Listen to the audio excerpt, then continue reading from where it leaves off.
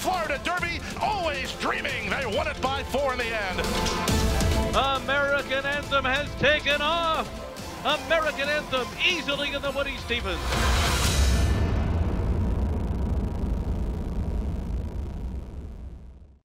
Hi everybody, welcome to Spa Babies, presented by WinStar Farm. I'm Dan Illman along with Nicole Russo, and let's take a look at the field for Thursday's $100,000 PG Johnson Stakes. It doubles as our DRF.com Formulator Race of the Day, and you can access free Formulator past performances on the Race of the Day event page on DRF.com. Please download them and handicap along with us. As we take the PG Johnson field in post position order, you will note that the number 7, Wild and Ready, is by WinStar Stallion More Than Ready. We begin with a peek at the Timeform U.S. pace projector, Nicole, and no surprise that they have the number 1 Mentality, a stretch-out sprinter, on the lead. Yeah, Mentality was a good debut winner at Belmont, going 6 furlongs, really digging in late while getting leg weary. A really nice effort.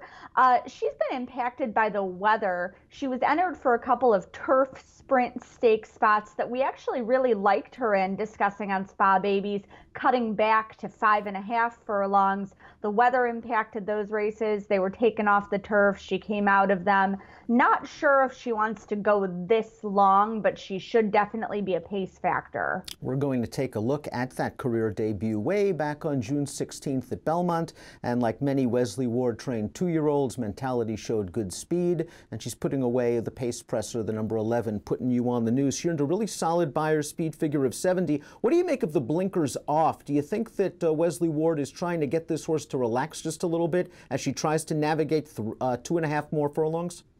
I think that's definitely the move we're looking at here, hoping just to take the edge off some of her natural speed a little bit, get her to relax. Wesley Ward does place his 2-year-olds very well. She certainly wouldn't be here if he didn't think she could stretch out. So I don't think you can throw her out necessarily, but I did like her much better in the 1-turn spots. The number 2 is Old Fashioned Style, a recent maiden winner in an off-the-turf race for Gary Contessa. This will be the Old Fashioned filly's first start on turf. Do you think she'll be able to step on the surface?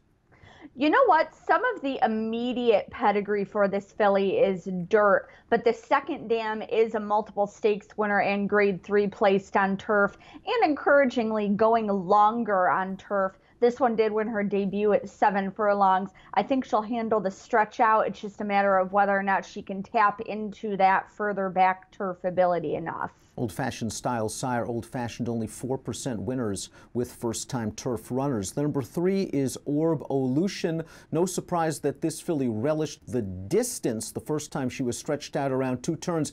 As we take a look at that race right now, do you feel she has found her niche on the turf? She's down on the inside, the number 4 easing out right now. Well, it's very interesting. Her sire Orb, this is his first crop. He's very well regarded. He's had several winners on turf already, even though he has no turf background himself, by Malibu Moon out of an unbridled mare, Kentucky Derby winner. I think some of his horses have shown up on turf early, more because those were the 2-turn races that were being written earlier for 2-year-olds, and the connections were looking for longer spots for them. Orbulution certainly runs on the turf, but I wouldn't be surprised to see this one trying 2 turns on the dirt later on. That being said, this one definitely does have turf ability in her female family. Her dam, My Rachel, was 3rd in the grade 3 Long Island, going longer on the turf, and she's produced a couple of stakes-placed runners, including Firehouse Red, 2nd in the Edgewood. It's the female family of Jack Milton, a grade 1 winner on the Keeneland turf, grade 3 winner Peace Preserver.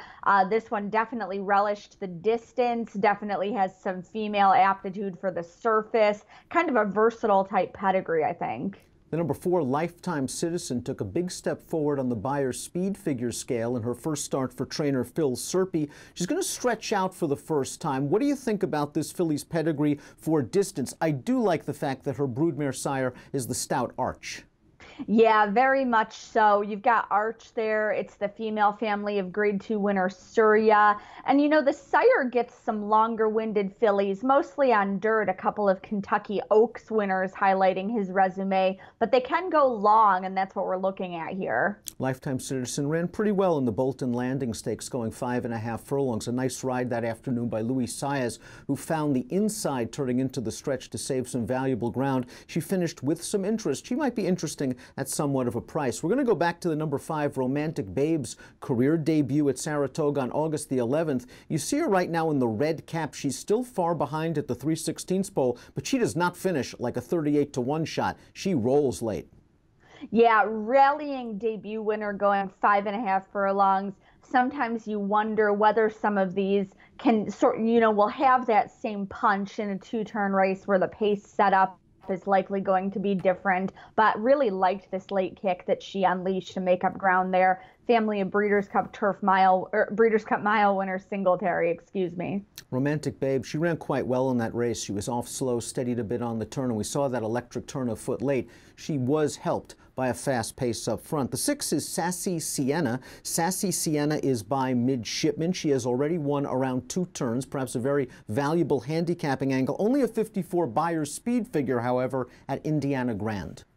Yeah, she's certainly going to be facing stronger competition here. We'll have to move forward from that standpoint. But I am encouraged that the Brad Cox barn has been having a very good summer, picking up Javier Castellano as she ships in.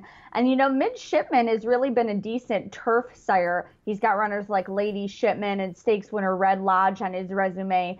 Half to a couple of stakes placed horses. And the second dam was a very good juvenile herself. A lot of things to like here, I think. And another thing to like is the positive formulator fact for her young trainer, Brad Cox. Over the past 2 years, last out maiden winners on turf, 35% winners, a $2.53 return on investment. We complete the field with the number 7, Wild and Ready. This one is by WinStar Stallion, More Than Ready, and this is a very strong pedigree.